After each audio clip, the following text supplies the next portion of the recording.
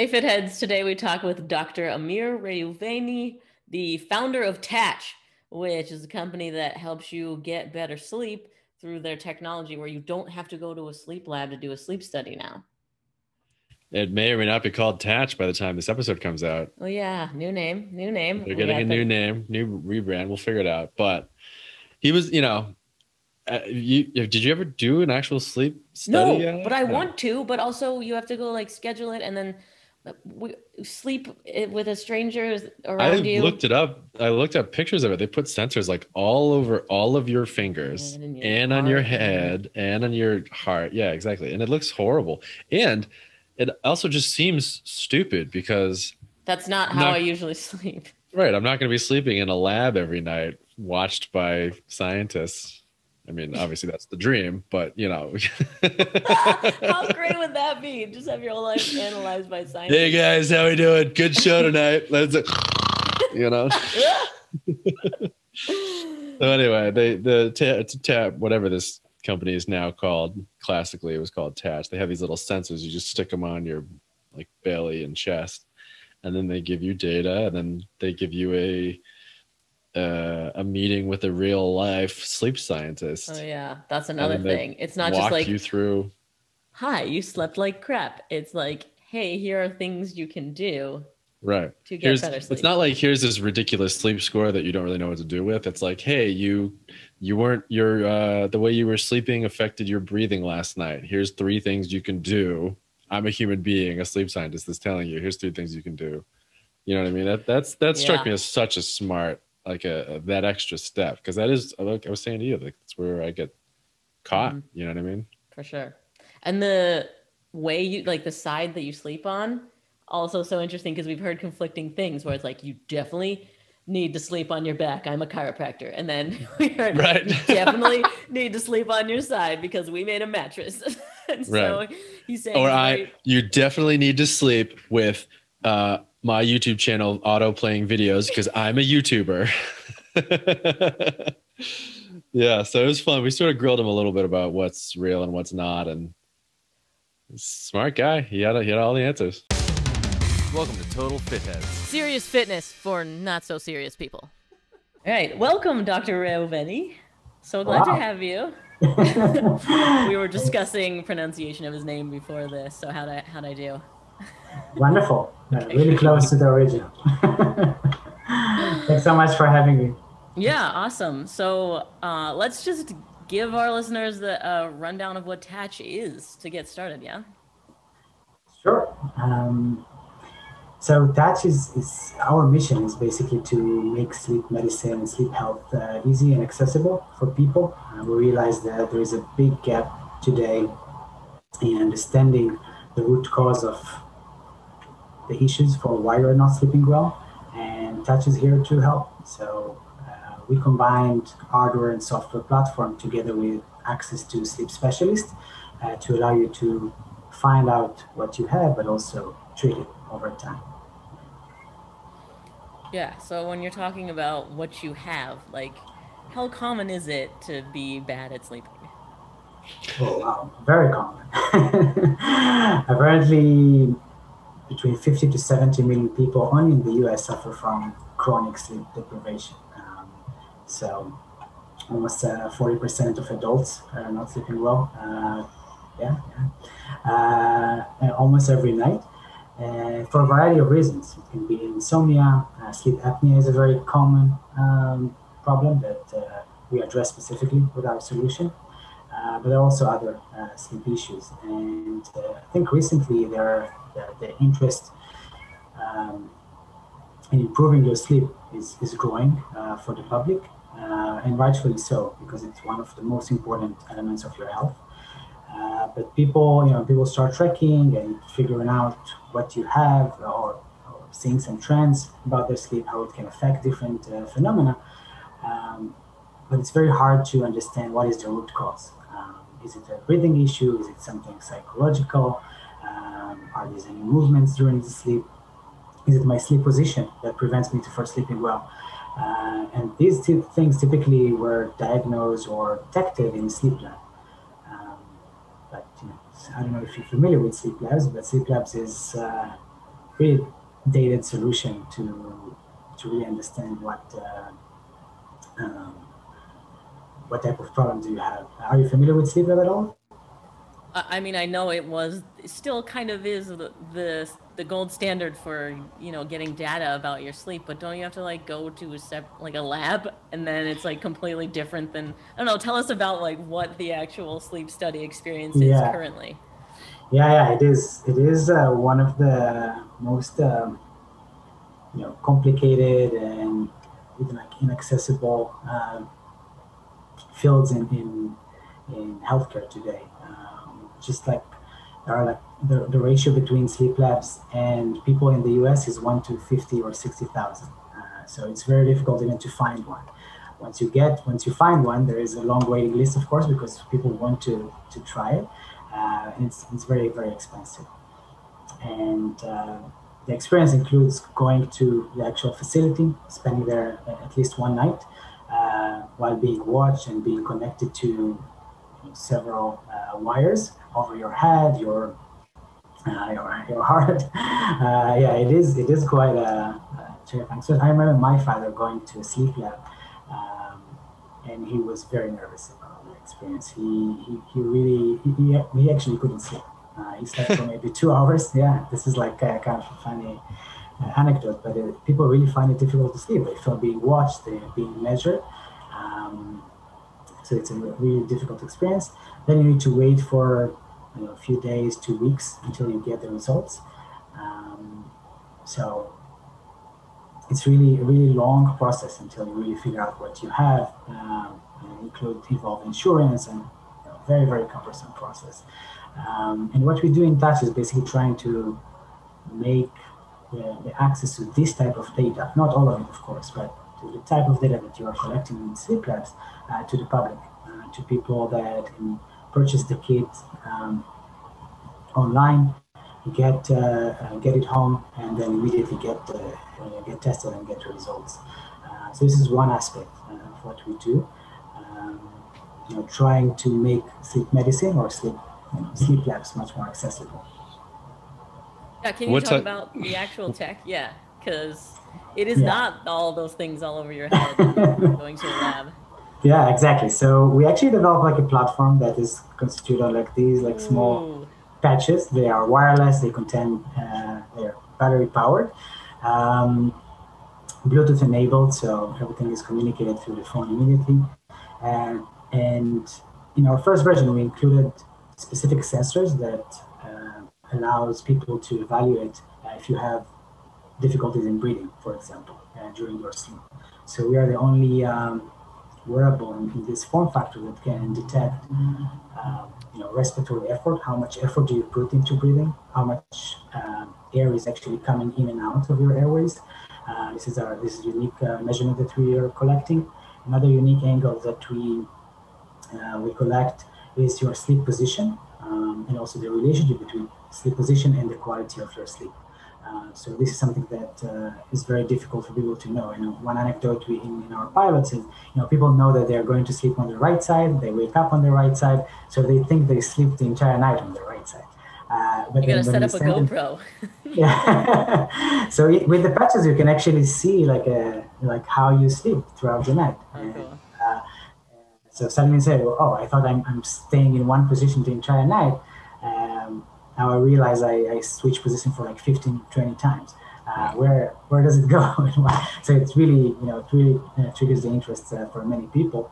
But the most important thing is that we can really tell you, okay, if you sleep on your backside, you snore more. Or if you sleep on your backside, you have more disruption in your breathing, for example. And these are things that no one else in this form factor can tell you. Interesting. So wait, there's not just one good sleep position. You should always aim to be on your stomach with your feet on your pillow. Apparently, no. And one specific example, like sleeping on your back is very good for your hips and your joints because it really distributes the weight across your body. But on the other hand, it creates more difficulties in breathing. So people are more prone to snore when they're on their back. About 50% of people with sleep apnea has more problems while they're on their back. So there's no one solution that fits everyone. That's what we hear a lot on this podcast. Is that, like, wait a minute, Yeah. We should are be different. specialized to Yeah, each yeah. person, and even in sleep, I guess that I never even thought about that. Right? I'm just always looking for the right way to do it, but it's the right way for your body. Exactly. So then once you get the information, the data that what happens next?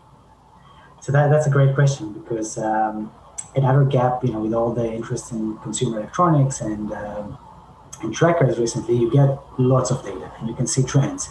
And then the right question is, okay, what's next, and how can we actually act upon it? And one thing that we put for ourselves as a mission is to make our reports and data more actionable for people.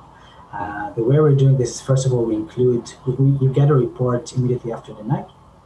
And in the report, we give you some tips that our algorithm produced based on your sleep.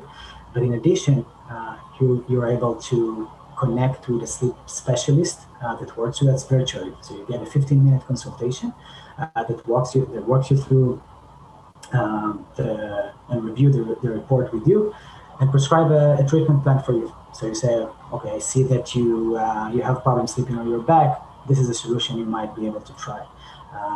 And once you get this treatment plan, you can now consult with a sleep specialist over a course of like a few months until your sleep is actually getting better. So we think that the ability to reflect the data and communicate the data in a very easy and simple way to users is one key element for them understanding their problem and acknowledging what they have.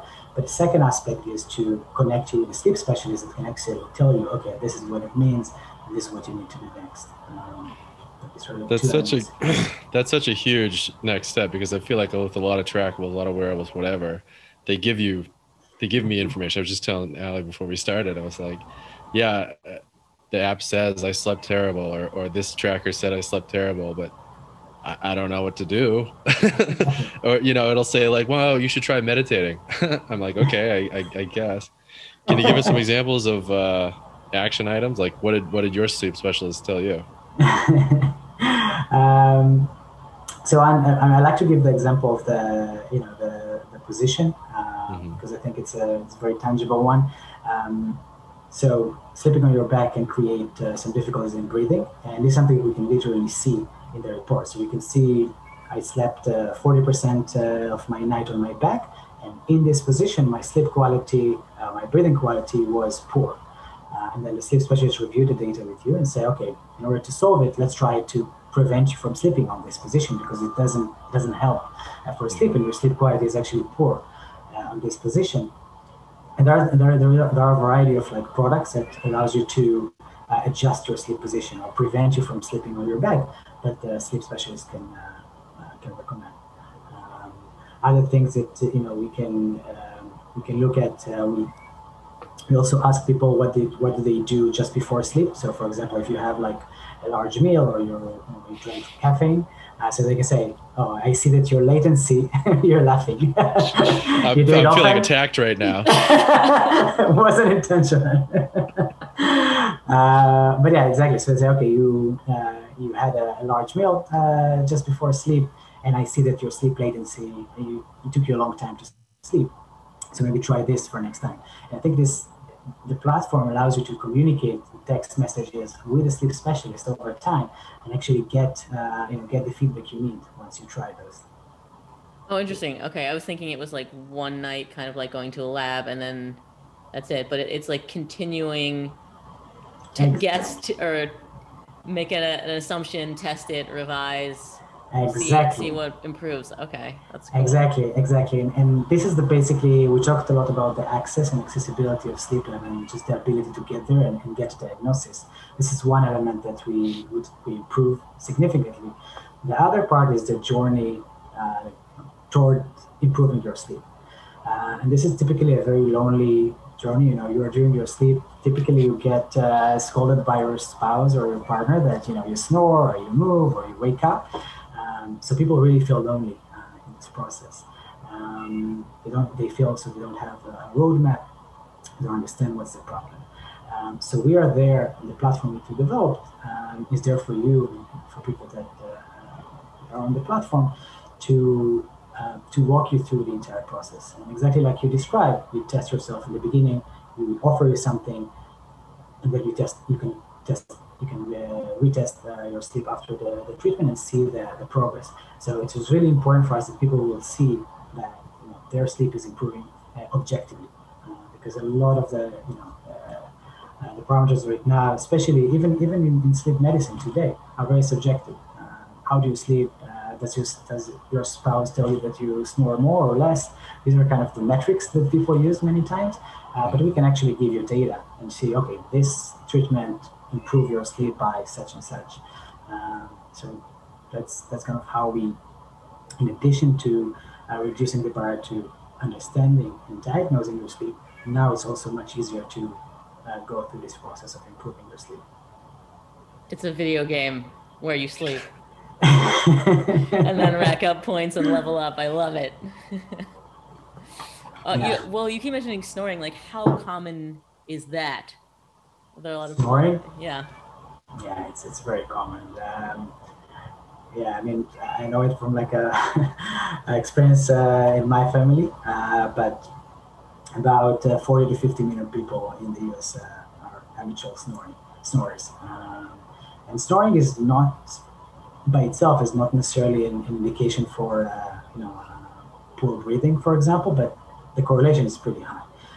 So we can tell you if your snoring is, just snoring, or if you also have some breathing issues while you're asleep, for example. You tell that? That's crazy. Yeah, that's a very unique angle. So. Did I read correctly that the patch actually has audio in it, so you can hear yourself snoring with the specialist afterward? Yeah, so you actually, in the report, you get a snoring sample, because many people find it very difficult to believe that they actually snore. So we actually record. Do you have to do that to prove it to people? Like, no. So we have actually a small play button where you can play a snoring sample in case you snore. The phone collects the audio information, we analyze it, and we automatically produce a snoring sample in case you snore. And we actually tell you how many minutes, how much time you snore during the night. So it's another important piece. So even though not necessarily it's a health issue, but it can be like an issue for like a couple sleeping together. So it is also important to treat that as part of your lifestyle and your life quality. Do you find that couples are interested together? Like, it's rare that people try it and then don't want their spouse to do it too? So we found, during all the pilots and market studies that we've done recently, we saw a lot of interest of couples, first of all, testing together, which we found very, very interesting, to kind of see how I sleep compared to you, and what is your sleep quality. So it made us think, and this is something that we are considering in the future, how to really bring the partner more into the experience, both in terms of helping the person to improve their sleep, the person who suffers from any type of chronic sleep disorders. And maybe also to create some type of like a mutual experience around the sleep quality, see how you're sleeping compared to each other, which we find very interesting. And are you tracking sleep stages too? I know that's a big thing with wearables, but is that necessarily a part of your sensors? Currently not. In order to find out this, we are now focused on things that are related to breathing, position, snoring. And in order to understand those, this is not the highest priority, but this is something that we're working in the future. We already detect sleep and wake pretty accurately. So it's something we already have integrated in the platform. The next step is to find a more fine section of your night, basically. Are sleep stages important? We've heard conflicting arguments. It is important. I mean, obviously there is science that shows that deep sleep helps for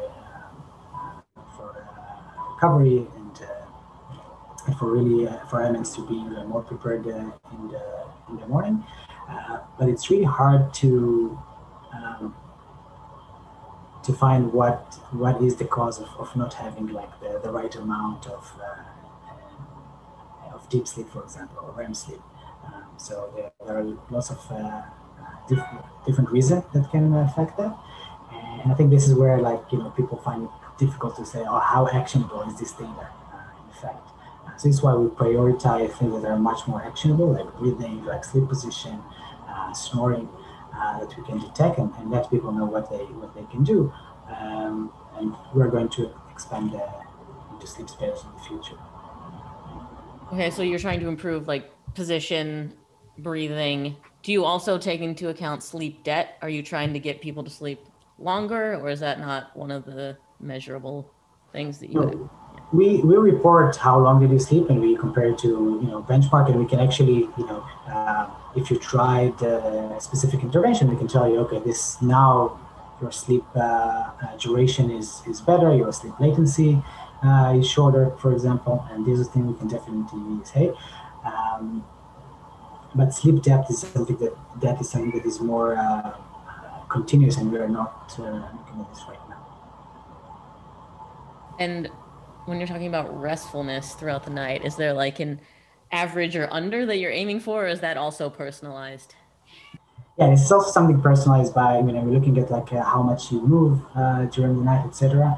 And there are some specific sleep disorders that are related to movement, to like excessive movement during the night, specifically of the limbs, like restless leg syndrome, if you're familiar with maybe that one. So sometimes it comes, so it is reflected during sleep in periodic leg movement. And it's something that we can, with high level of restlessness, basically, we can relate this to this phenomenon, for example. And this may or may not be a self-serving question as someone who eats a bunch and chugs water before going to sleep. Is it bad to be waking up and using the restroom in the middle of the night, or is that also just like personalized, whatever? I mean, again, obviously it's personalized, but obviously, once you wake up during the night, it disrupts your sleep. So you sleep less, it takes you time to fall asleep again. So this is something that is less desirable, of course.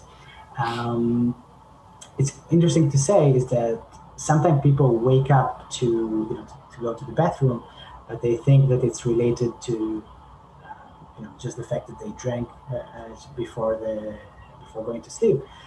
But interestingly enough, it might be related to some breathing event that woke them up, for example. So if there was an apnea event that woke you up ever slightly, and then, okay, you feel that, no, okay, now I need to go to the restroom.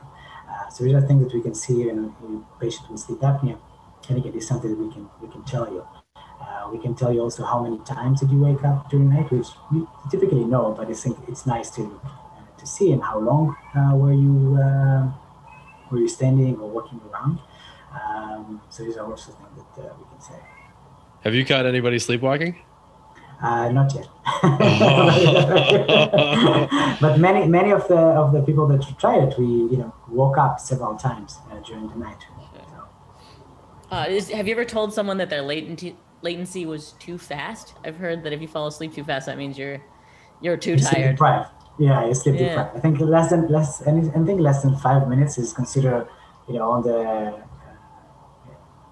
sleep deprivation. Basically, you just put yourself on the bed and you just fall asleep. So people think it's a good thing, but typically it means that you're too tired.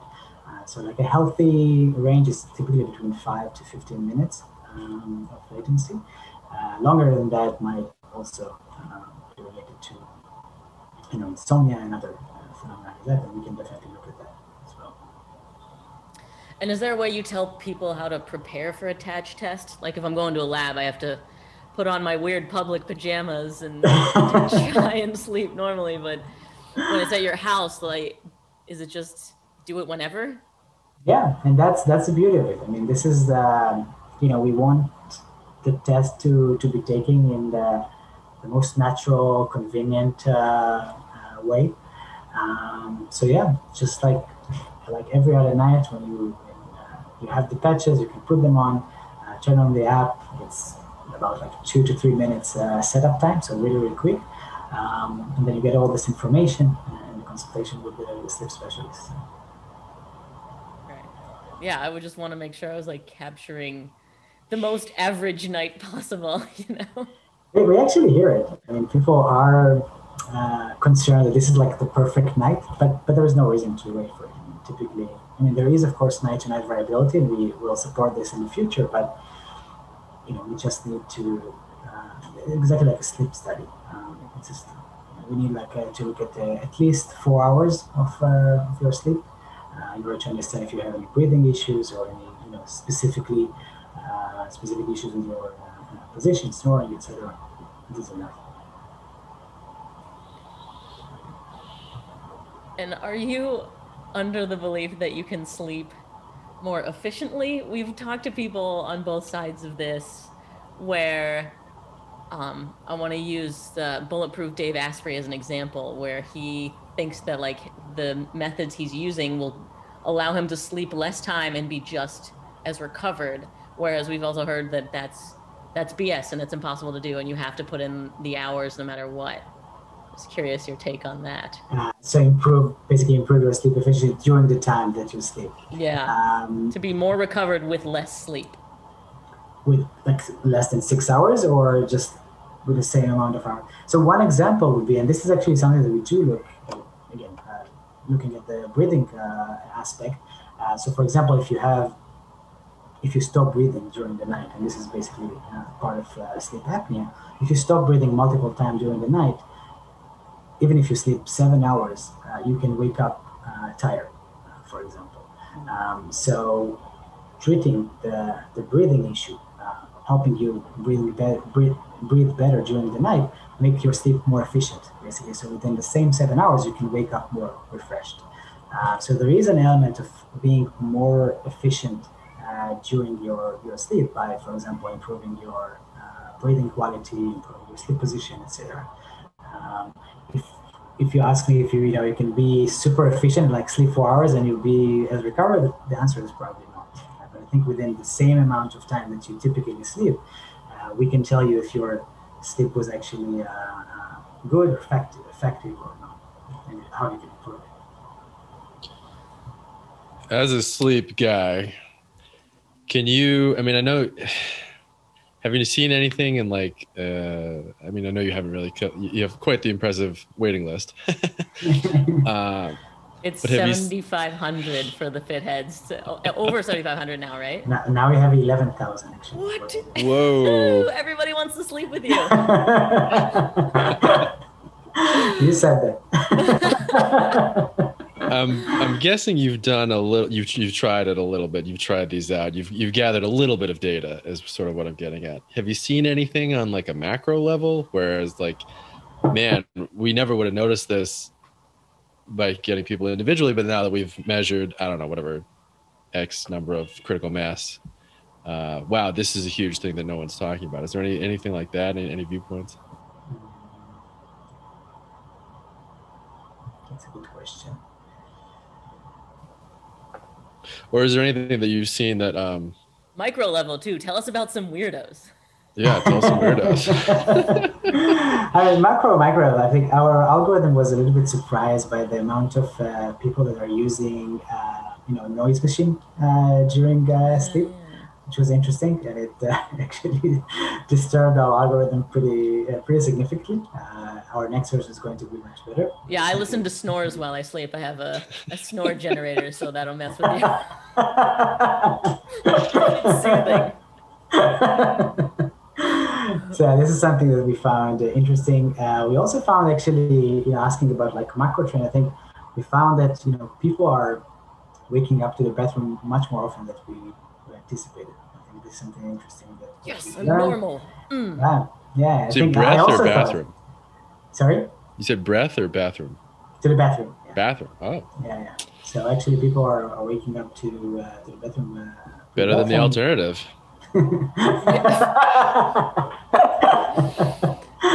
to return from moisture. Probably version 3 of this. But yeah, this was something that interesting that we discovered. Yeah, I think these are like 2 anecdotes. So obviously if I wake up feeling crappy, even though I was asleep, that's a sign I'm getting bad sleep. Are there any other signs that aren't necessarily related to, or that you wouldn't know about that would indicate you're getting bad sleep? So yeah, waking up like not refreshed is definitely a sign. Dozing off during like after lunch or afternoon, it's also typically a sign of not rested sleep, not enough rested. So this is another thing. Again, snoring might be, loud snoring can be an indication of problem with breathing that leads to poor sleep. Um, yeah, a lot of movement during the sleep also can tell you, and this is typically the spouse or the partner, if you have one, can tell you. And this is interesting because many people get to a sleep lab or to a sleep evaluation because their spouse is telling them, you're snoring too loud or you're moving. So these are like other symptoms that can be indicators for poor sleep. Have you ever made the connection between like sleep temperature and sleep positivity? No, we haven't yet. We haven't done it in the platform yet. This is on our own product wait list, feature list. Is it possible that you could be getting bad sleep and not even know it? Like this is for all the like power employees out there that are sleeping 4 hours. Like, I don't need it. I'm special. I'm different. I mean, that's one eye of like getting poor sleep and not knowing about it. But actually, many people kind of getting used to the tiredness or the level of sleep that they are. And think it's normal. So one example, we interviewed so many people before and during the product launches, and one person said, he attended one of the conversation with his colleagues, and they said, "Oh, I just had a child recently, and I wake up like 5 times a night, and I'm exhausted, etc." And the other person said, I'm doing it every night. He didn't realize that waking up 5 times during the night is abnormal. It's something that he shouldn't happen. And just by this conversation, I realized this is something that is not normal. And then got tested and realized that he has sleep apnea, for example. So people get used to this, but I think it's very similar to other health and wellness issues, like not eating healthy. So you're just getting used to this habit, and you think that this is the reality, but you can definitely get better at that. We've had some different people on tell us different things are important. Sleep debt. We had one guy talk to us about sleep debt for the entire episode. We had another person talk about temperature. We had another person talk about, or I've heard about your stages. circadian rhythm. Yeah. Your stages is a big one, but the circadian rhythm was like a big one. They said, just whatever you do, just get to bed at the same time, wake up at the same time. What are you as a as a doctor? What would you prescribe as your like best practices? You definitely do, if nothing else, do this. Also, I'm not a medical doctor. I have a PhD in electrical engineering. Okay, that still counts. You're still a doctor. So I can't prescribe treatments, but I think that they're all, it's all true. I mean, sleep staging is true, and temperature is helpful, and it's similar to, you don't have like one recipe or one menu that fits everyone. So there's also not like a single element of your sleep that will improve. And again, one of our users tried to say like, I'm keeping like super strict sleep hygiene, not reading anything before night, which is another important tip I would recommend to people. Go to sleep for like 8 hours, but still I'm waking up not refreshed, and he keeps he can't get to the sleep that he wants to. So not not everything is related to sleep hygiene or other things that are out there, and everyone takes an angle at the sleep quality. We, as I mentioned, we look primarily at your breathing quality, which people typically overlook, but again, like 30 million people in the U.S. suffer from these breathing disorders during sleep. So it's a highly underdiagnosed condition, sleep apnea. So we look at that and try to solve it for the people who suffer from it and don't know about it. But I think the nice thing and the beauty of Touch is it is a platform that can expand into other domains. I showed you those wireless patches. You can put them basically for future applications anywhere in your body, and you can collect information from your legs, from your chest, from your wrists, and by that we can expand the capabilities of what to look at. And the other things, of course, connect with the sleep specialist can actually look at your data and analyze it properly. And these are two elements that can actually tell you what is important for you specifically. Breathe right strips, yes or no? Is it? Breathe right strips. They were like big in the 80s, the thing that the nose things. Yeah, actually. Players wore them. Yeah. I mean, it helps for some people. I mean, that's part of the thing. So some people find it helpful, some people don't. For example, we could say, try it and then test yourself and then see if your breathing quality is improving. There are all kinds of strips. There are actually strips that cover your mouth, so you can't breathe from your mouth during sleep. Mouth taping. This is like the mouth taping thing. Yeah. Joe Rogan talked about it. So some people can't even think about doing this, and some people it improves their sleep dramatically. So it really, personally, I think this is what our platform allows for. Now you can see this is objectively helping you. Well, from a company perspective, are you planning on having users that are coming to you because they're having problems or their spouses are saying there's trouble, or do you ideally want to be reaching the whole population and be preventative? And so a wider range. I think in the long run, we are looking at a solution to actually prevent you from getting bad sleep, poor sleep, and this is our algorithm already looking at those things for you. But for now, we are very focused on solving the first problem.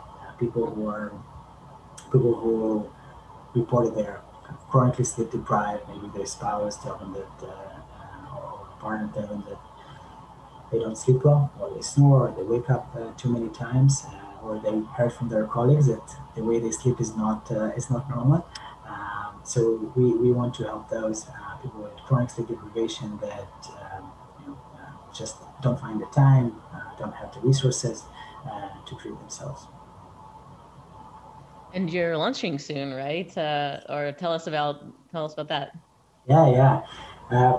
This is talking about the company. It's a very exciting milestone in the life of the company. We're going to launch a wellness platform just in the end of the month, in June. End of June, we're going to offer a 3 months program where you can test your sleep, consult with a sleep specialist, get a treatment plan, and follow this treatment plan for the 3 months with unlimited messages with a sleep specialist, full app experience, and you can retest yourself as much as you want. You tell us that you return the kit, you get a new one, and you get tested as you improve your sleep.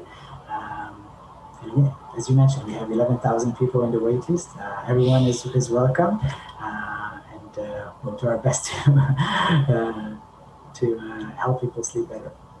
Very cool. Well, your episode is coming out at the beginning of June, so let the Pallies know where they can, or excuse me, Fitheads is our listener. Let the Fitheads know where they can get on the wait list. Yeah. So it's pilot.touch.com. Pilot.touch.com. Very simple. The name of the company is TATCH. Pilot.touch.com. By the way, we're going to launch with a new name. this is another exciting news. It's going to be Wesper.co. But currently, people can just go to pilot.touch.com and Okay, cool. register. Yeah. And is there a reason for the switch? Some we think we found it an appealing name. We had some difficulties with the previous one, so I think Wesper is first of all really talks to better sleep. It sounds like between whisper and kind of a night prayer. So we really like this name. And we had some problems with the previous one, so we decided to switch. We also, Max, the one question. Oh, yeah. So, well, I guess it should be related to sleep. Do you track at all people's drinking habits and how that connects to their data? Or I'm assuming people probably, if they're using the patches, are like, oh, I think I'll abstain tonight. So we ask people if they drank alcohol or even caffeine before sleep, and it's something that the sleep specialist can look at and say, this is not good for you. Or, so yeah, we actually have this data from people report. Interesting that you lump caffeine and alcohol together. They seem like Said, pretty closely disruptive. Equally. Yeah, don't mix them. That's for Yeah, sure. oh, right. No. I just mean like, you assume that alcohol will give you crappy sleep, or maybe better. Honestly, there's some people that are like, I'll have a nightcap and it'll help me sleep better, but after having tracked a bit, realize that's the opposite. Yeah, it is the opposite. It's actually, you might fall asleep faster, but actually your sleep quality becomes worse. So it's not recommended for sleep. I would think the users would want to. I mean, obviously, everyone lies to their medical doctor. I mean, it's the smartest thing you can do. But I would think that people, like a tracker like that, people would want to try everything. How obviously I want to get my peak sleep, but what if I have a bunch of ice cream before bed? Or what if I'm traveling? Yeah, exactly.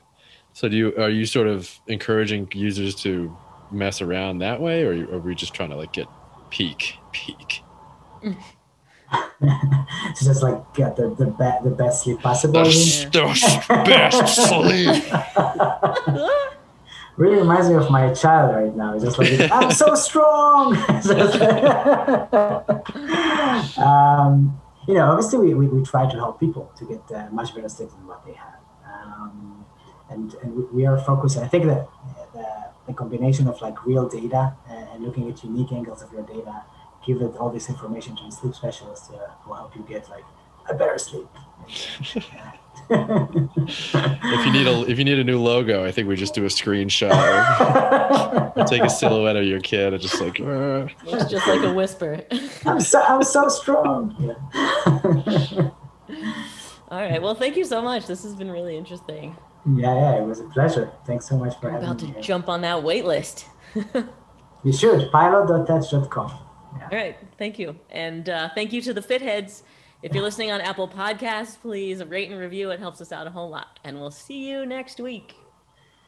Thank you so much. Bye-bye.